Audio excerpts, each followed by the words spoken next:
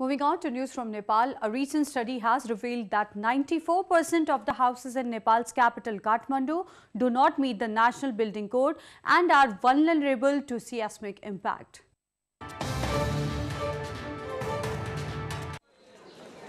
A study conducted by Nepal's Ministry of Urban Development or the MOUD in collaboration with Japan International Cooperation Agency has revealed that 94% of houses in Kathmandu are earthquake-prone.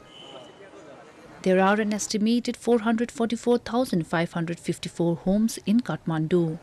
According to the survey report, only 6% of the houses are reinforced concrete engineered, and 48% of the houses are non-engineered reinforced concrete structures.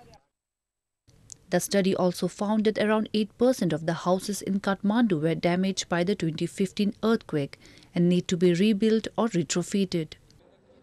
2 years after a devastating earthquake leveled hundreds of thousands of houses in the country, the ministry this week unveiled the seismic retrofitting guidelines of buildings to help builders make them earthquake resistant.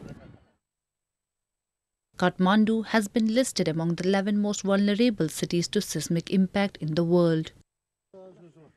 According to the ministry, the 2015 earthquake claimed around 9,000 lives, while over 23,000 were injured.